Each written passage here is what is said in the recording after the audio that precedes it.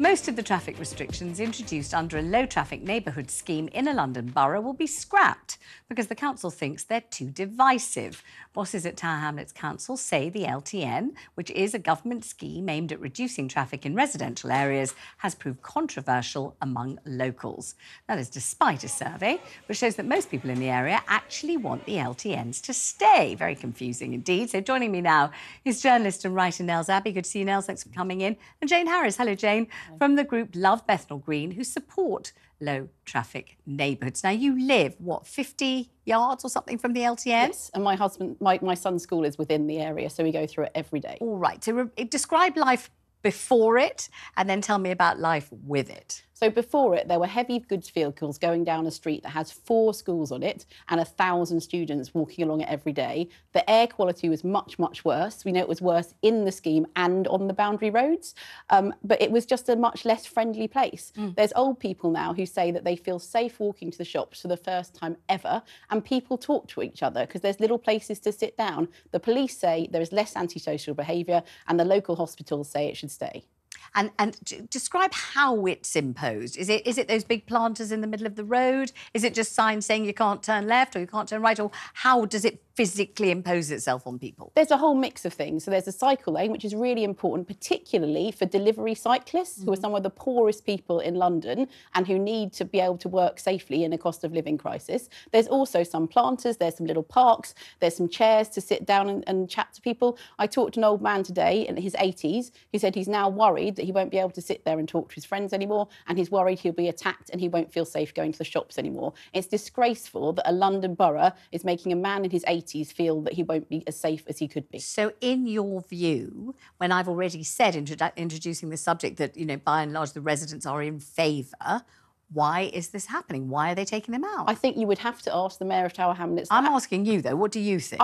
He made a pledge, the one pledge in his manifesto, 1 out of 96 pledges to take these out. He also made 4 pledges to listen to residents. And it seems that he's taking that one pledge as more important than all the others, which is crazy. We really need him to look at the evidence, understand the police, the local hospital, local residents, and 82% of local businesses want this to stay this way. But also, it's going to cost him £2 million to reverse that, and he could use that for all the other things he wants to do in the borough: free school meals, help with the cost of living, housing. We have a terrible housing crisis. It's really disgraceful this decision has been made. And when is it going to be implemented, as far as you know? We don't know the answer to that. Right. And how vociferous and emphatic have residents been about how much you don't want to lose the LTNs? Well, 3,094 people in Tower Hamlets signed a petition last year. It was the second largest petition ever in Tower Hamlets history on any topic. They asked him to stop his plan to rip up the roads. They asked him to listen to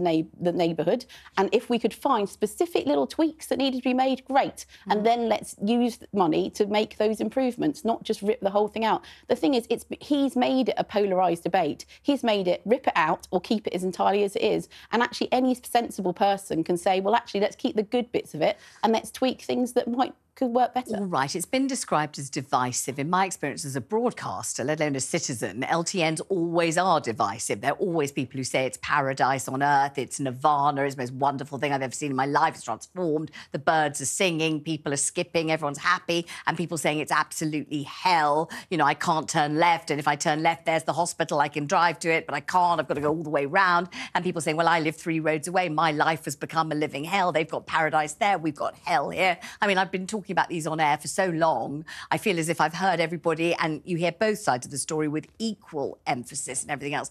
But what's been described in Tower Hamlets is divisive among the community. And what I've heard is, and please correct me if this is not true, it's only anecdotal, but I have heard that it's being billed as a sort of rich versus poor. And that's absolute rubbish. Actually, if you look at the scheme, social deprivation within the scheme is higher than in London as a whole, and higher than in Tower Hamlets, which is already a poor borough. So it's actually protecting the health of children in a really, really deprived area. I think it is true that when these things first come in, it's hard to adapt to change. Change is hard for everyone. My husband's disabled. The first time I realised this change had happened, we were in a taxi, because sometimes you have to take a taxi when you're a wheelchair user, and it couldn't go our usual route home. And I was like, what? Where are we going to go? And now people have got used to it. And that's another really frustrating thing, is it's got less divisive over time as people have got used to it. I've talked to car drivers who say, I know my routes now, it's all right, right? They do not, even people who didn't love it to start with, do not want £2 million of taxpayers' money spent on a scheme that residents like, that businesses like, and the local hospital and police say should stay. Let me bring Nels in here. I mean, this is a lady who really is very Passionate, happy with, absolutely. comfortable Happy, with, yeah. used to, and in every way, obviously passionately defending the LTN, which has improved quality of life. I mean, how can you argue that it doesn't?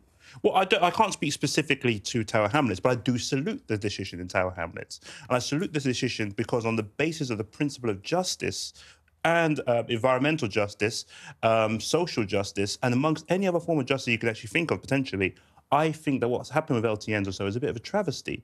What you're seeing here is that I could live in an LTN. Sorry, one thing I want to make clear, I do agree. I don't think that heavy-duty vehicles should be going past your child's school. So I think there should be a school street set up there, which is similar to an LTN, but it means that between a specific number of hours, you can't go by that street. So I agree with you on that 100%. Can I explain this? But you've had a good slice of the cake. Let me share it. So what's actually happened as far as London-wide is concerned is that you have this situation in which some people, as far as there's winners and there's losers of this, and the winners and losers are vastly different. People who live in the LTNs, they end up getting gated communities. They end up getting lower pollution. They end up getting lower noise pollution and everything else. And so in economic terms, these are called externalities. So people cannot impose externalities upon them because of the fact they actually live in an LTN, which is a good thing for them. They also get increased housing prices too, if you're in a home there. But people who live on these things we call boundary roads, which are sacrificial roads or so, if you could actually live in an LTN and drive a gas guzzler, drive a Hummer, for example, and love it to death and drive along a boundary road and actually impose pollution and noise upon them. You can live on a boundary road and drive an electric vehicle and not be able to drive through the local LTN. So there's a lot of absolute literal division. But what makes matters even more worse is the fact that the people who live on these roads that we call boundary roads, just sacrificial roads essentially, they are more likely to be poorer because the boundary roads are poorer, and also additionally to more likely to be ethnic minorities. So what we're seeing here, and this is one thing I really ring the alarm about, Norman, I'm sure you and I would be allies in everything or so, is that I don't want the LTN situation or any form of environmental movement whatsoever to become a situation in which we are embedding a degree of environmental racism and classism and above all, ableism. I did ask Jane, is this a rich and poor situation? It is. She said no, and she lives in it. So what about everything Nels has said? The richer people in the LTN have got fresh air, they're happy, they're delighted, and the poorer people in the boundary roads, which he describes in a very epic and tabloid manner as sacrificial roads. We've heard of sacrificial lambs. These are sacrificial roads. First time I've heard that phrase. I commend it. I'm going to remember it. I'll probably reuse it many times on this show. The sacrificial road dwellers are more likely to be from ethnic minorities. They're likely to be poorer. They're exploited so that you and all the other happy residents of the LTN streets can breathe cleaner air. Is that fair? Is that true? That is not true in this case, and I think it just shows how important it is to look at these things on a case-by-case basis. The people who live in this area are poorer and more socially deprived than people in the rest of Tower Hamlets and in the rest of London. So we are literally protecting people who have some of the worst health and the worst health inequalities. So I actually think these schemes are actually, in this case, supporting justice. And also, the boundary roads in this case have also seen bigger improvements in air quality than in the rest of Tower Hamlets. So it hasn't been divisive. But I think it's like anything else in life, right? You can build a good TV studio, you can build a bad one, you can build a good railway, a bad one. These happen to be really good ones, and that's why people want to keep them. Let's bring in David. He's on the line, he's on the phone, he lives in London. Hi, David, lovely to hear from you. Good afternoon. Hello, Vanessa. I just want to say I completely agree with the man who was talking just now. And Nels? What I want to say, Vanessa, is that why is it that some people's lungs are considered more important than others? Well, what if I were to say, and I don't live in Tower Hamlets, it's absolutely nothing to do with me, but what if I were to say, simply listening to Jane, there are 4 schools on that road. Now, the children who go to those schools won't be from any particular ethnic background. They'll be from all the roads around and further away, and all those children who go to all those 4 schools, Jane says 1,000 of them or so, will be breathing cleaner air. So will the teachers, so will the parents when they come and pick them up. You can hardly say it's discriminating against anyone at all, when schools embrace all the children in the borough, that the children who go to those schools should have the chance to breathe better air and less chance of getting run over because it's an LTN. How can that be bad? How can you start to talk about discrimination when we're talking about 4 schools full of children? Well, the low traffic neighbourhoods are all over London. It's not just those schools that might be benefiting. But the point is that there's huge amounts of people who are getting displaced traffic. They are. Well, Jane says they're not. Not in this case. To be honest, how come they're not, though? The only roads that have had more traffic in these areas is the roads where the scheme wasn't completed. But how come they aren't getting more? How come the heavy goods vehicles that used to go down this particular road aren't just going down the road 4 or 5 roads away or whatever? I think Why because not? overall it's easier to cycle and it's easier to walk. 80% of journeys in Tower Hamlets are done cycling or walking, right? So the more you make these things easy for people, the more they do it. And then the nicer the neighbourhood becomes. People talk to each other. You know, people do gather around these little pocket parks that they've created. That did not exist there before. It really has brought people together. Nels? I should just say the reason the school street wouldn't work is there's a school that has 2 sites. There's a 6th form and the rest of the secondary school. And so there are children all day who switch between those 2 sites. So it wouldn't work just to close it at certain times. David, I thank you. Nels, what would you like to say? That's very specific. Again, so what I said earlier on, so you said everything about cycling and walking or so, what I said about environmental ableism also is a real thing here. That, look, not everybody is able to walk or cycle or so. Not everybody is actually going to be comfortable to do so at night, in particular.